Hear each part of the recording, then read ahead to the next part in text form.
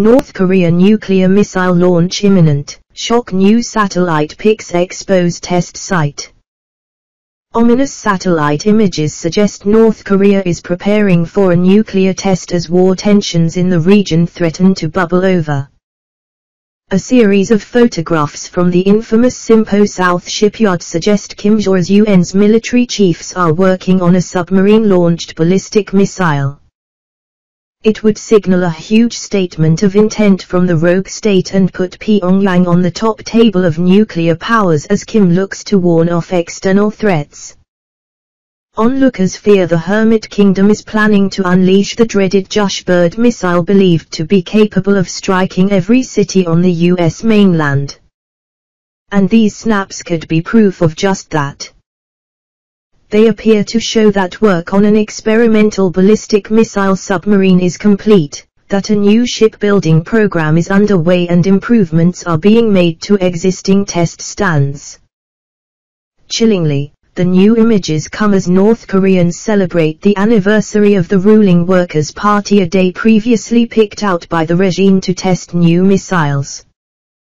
And experts fear Kim could now be preparing a launch for next week, saying the 18th of October, the start of China's Party Congress, would be another ideal opportunity. Pyongyang is adamant on continuing Kim's nuclear program despite a string of increasingly volatile threats from Donald Trump. Just this week, American bomber planes flew over the Korean peninsula. And a nuke sniffer aircraft was deployed yesterday before the Hermit Kingdom threw fuel on the fire. Although no military provocation materialized, the North state-run newspaper attacked the U.S. in an editorial the same morning.